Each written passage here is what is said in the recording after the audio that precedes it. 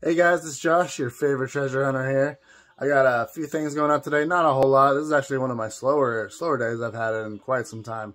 Probably due to me being on vacation and not really listing a lot, which that happens. I've been getting a few negative comments on Facebook because I talk too much before my videos. The 30 seconds it takes me to explain stuff or whatever, I guess is too much for some people, but whatever, I'm not going to worry about that. I'm actually going to start talking more now because of that.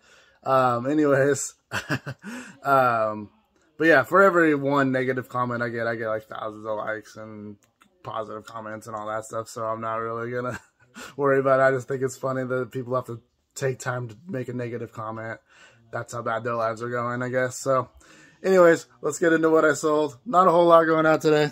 Repeat buyer, actually. Someone came back and bought another magazine from me. I'm guessing they bought I have a bunch of magazines. I'm guessing that's what they bought before.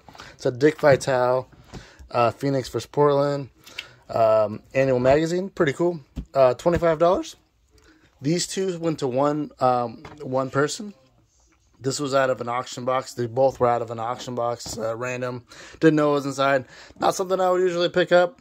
And this is like a little, maybe like a jewelry box, I guess, for Easter. I'm not sure.